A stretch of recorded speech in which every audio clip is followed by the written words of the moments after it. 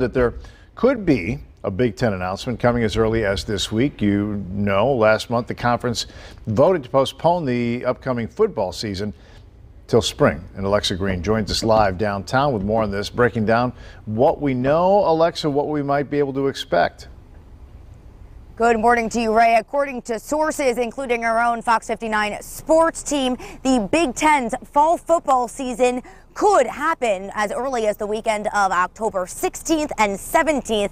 Just this week, though, Big Ten presidents and chancellors met to discuss a possible reinstatement of this season, but we're told no vote was made. However, just yesterday, the University of Nebraska system president Ted Carter was caught talking about the decision on a hot mic. In the video, which we are still trying to obtain, you can hear Carter say that they were ready to make an announcement.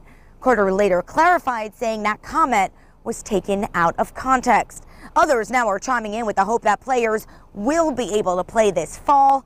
As we've mentioned, that includes President Trump.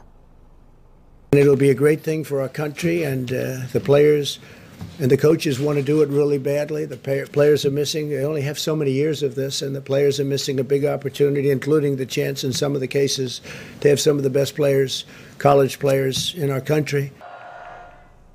But this morning, there are still concerns if the Big Ten can safely play games.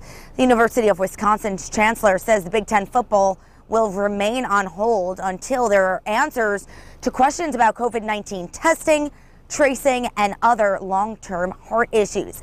This morning, though, the Big Ten remains quiet. We still have not heard from officials about a possible vote or decision.